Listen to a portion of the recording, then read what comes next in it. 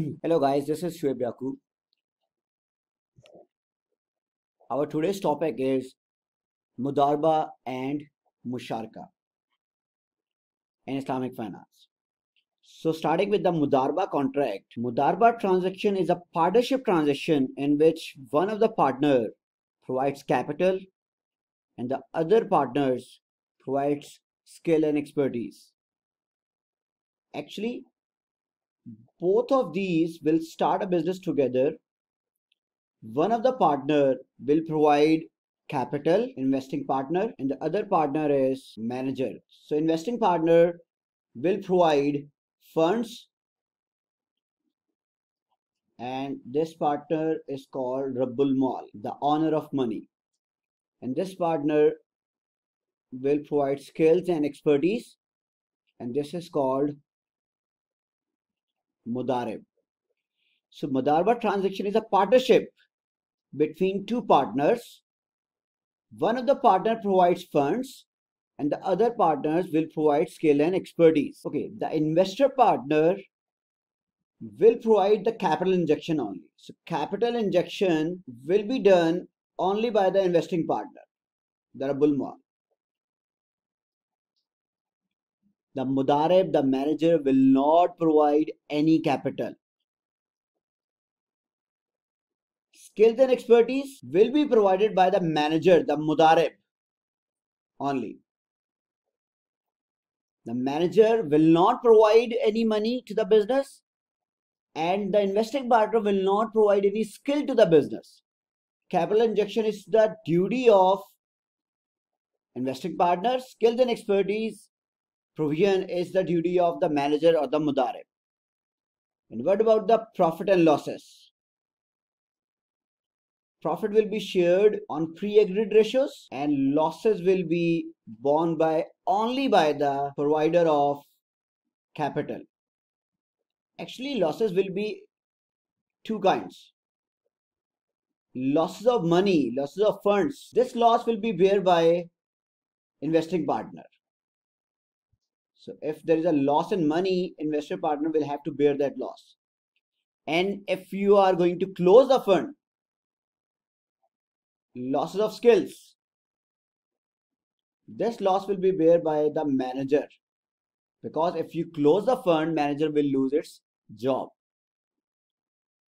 So loss of funds will be borne by investing partner and loss of skill will be borne by the manager. However, there is a provision that investing partner can take a legal action against the manager if there is a case of negligence. Otherwise, in a normal case, in a normal course of business, manager will lose its job. What are the responsibilities of both partners? Manager will take care of business. Manager will take all decisions, including short term and long term. And what about the investing partner, the Rabbul Mal? Investing partner will not interfere into daily or long-term decision making of business. So this is the perfect example of equity investment. In equity investment, shareholders are the investing partner, shareholders are Rabbul Mal, and the other party, the manager, the directors, are Mudarib. And both of these will run a business, but obviously director will provide the skills and shareholder will provide the money. And director will run the business on behalf of the shareholders. So the example of Mudaraba contract is the equity investment. The investing partner will not interfere into the business and the investing partner has to rely on the ability of the Mudarib. The investor has to rely on the honesty of the Mudarib. Manager the investor has to rely on the skills and expertise of the manager. That manager will run the business, manager will earn money from the business on the behalf of the shareholder, on the behalf of the investor. So that's how Mudarba works. So in a summarized way, in Mudarba, one of the partner will run the business and on the behalf of the other partner will only provide the capital. Now let's move to the Musharaka contract. In Musharaka contract, let's suppose there are two partners. These two partners are called Musharik. Both of these will jointly run the business. Both of these will provide the funds plus skills and they will run the business combinedly. So the number one, funds will be provided by all parties, skills will be provided by all partners, profit will be shared with agreed ratio, and losses will be shared on based off invested capital. Losses will be according to the investment. Losses will be according to the investment you have made into the business. Responsibilities. All partners will run the business, take decision jointly.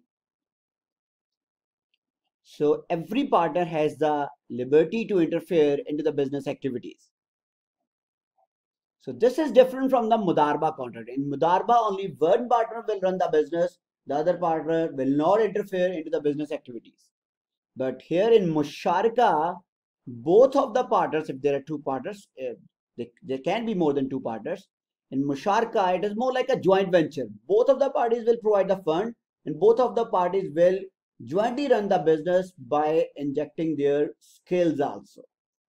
So there is a perfect example of Musharaka, that is venture capital. Remember, venture capital provides the funds and also sit on the board of directors. So that means they also provide the skills to the business. And other partner is the manager of the business in management buyout especially. They also provide the skills and the funds which they have to run the business.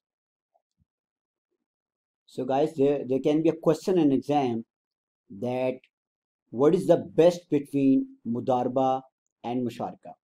So there is a simple catch, that is, if one party wants to invest and also wants to participate actively in the decision making of the business, that party will preferably choose Musharaka contract.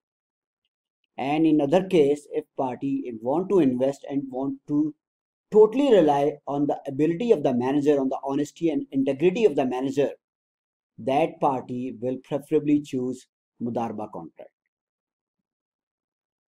So that's a simple difference between Mudaraba and Musharaka. Thank you so much.